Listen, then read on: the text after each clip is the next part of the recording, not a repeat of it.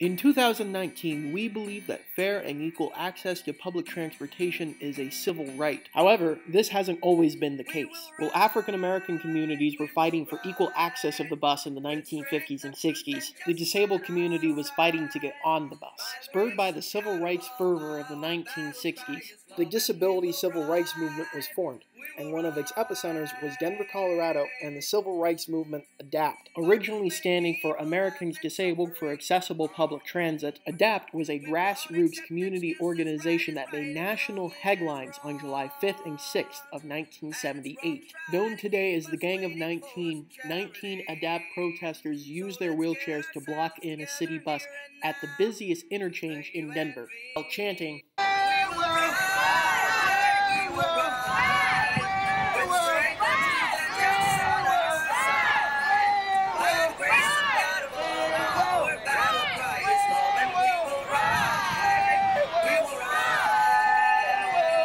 because of the 1978 bus protest and other ADAPT demonstrations like the Capitol Crawl in 1990, accessibility became the law of the land with the passage of the Americans with Disabilities Act. However, because of the strong presence of ADAPT, Denver was the first city in America with a fully accessible public transit system in 1985, and is still one of the most accessible cities in the world today. Because of the accessibility of the city, Denver now boasts a large and active disabled community. One of the cornerstones of this community is the theater company Phamaly Theater Company, an all-disabled theater company that was started in 1989. For 30 years, Phamaly Theater Company has performed musicals and plays that force an audience to rethink their definition of disability. While most artistic organizations have difficulties accommodating disability, Phamaly Theater Company has been a platform for disabled artists in Denver to highlight their artistic voice. In 2015, I performed with Phamaly Theater Company in their summer production of the musical Cabaret. The musical tells the story of the rise of the National Socialist Party in Germany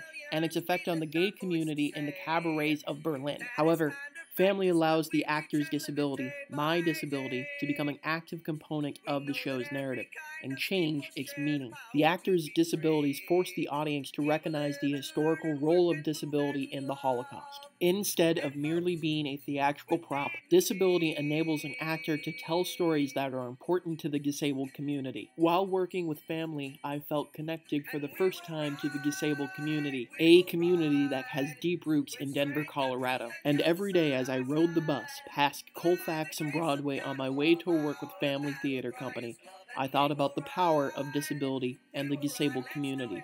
The disabled community is not a weak and marginal group. Instead, it is a community that fights to be at the center of any national discourse. Through either civil disobedience or community theater, the disabled community continuously fights to reconfigure the cultural definition of disability and demands to fully integrate into society as an equal member.